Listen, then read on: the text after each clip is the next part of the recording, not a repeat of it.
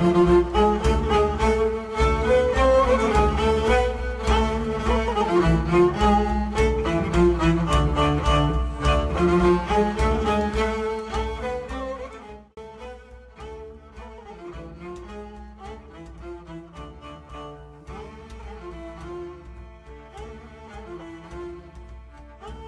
major focus of our exploration in Istanbul was a wall. Now that might sound pretty boring to most people, but not to my classics-degreed husband. Ancient walls bear the marks of heroes. From Achilles at Troy to Davy Crockett at the Alamo, walls are history books written in stone. This particular wall, constructed in triplicate from the Golden Horn to the Bosphorus, protected ancient Constantinople for 1,000 years. We spent 2 days exploring the wall and its environs, stretching 4.5 miles.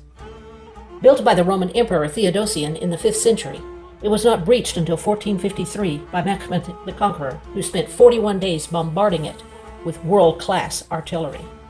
Even in ruins, it is an impressive and formidable barrier. But there is a remarkable anomaly built into the fabric of this wall.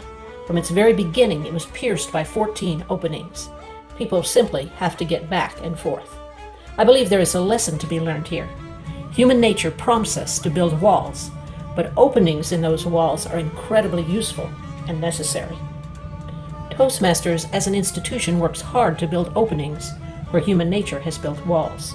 Every skill we foster in leadership and in communications is a portal breaching walls that separate us from each other. Currently, Istanbul has 5 active Toastmasters clubs. I am eager for the time when that number grows to 14, one for every gate in the city's ancient wall.